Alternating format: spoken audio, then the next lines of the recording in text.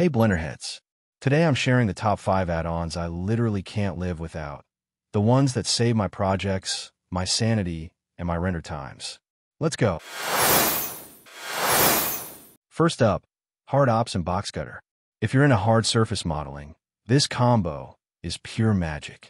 Non-destructive workflows, fast bevels, and insane control over shapes. It's like giving Blender a sci-fi weapon upgrade.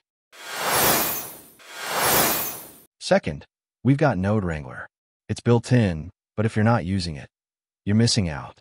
It speeds up material and shader work like crazy. Control plus Shift plus click is your new best friend. Third on the list is Geo-Scatter, or Botaniq if you prefer simple. Need lush environments? Forests? Grass? Done in minutes. Super customizable and works well with render engines. Next, PowerSave. Blender's autosave is helpful, but this takes it further.